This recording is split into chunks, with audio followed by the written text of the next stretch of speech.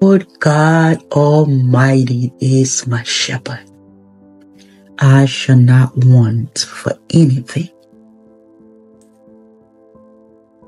He maketh me to lie down in green pastures. He restored my soul. He leadeth me in a path of righteousness for his name's sake. Yea, though I walk through the valley and the shadow of death, I will fear no evil. For thou art with me. Thy rod and thy staff, they comfort me.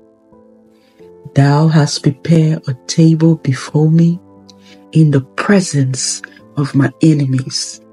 Thou hast anointed my head with oil. My cup overflows.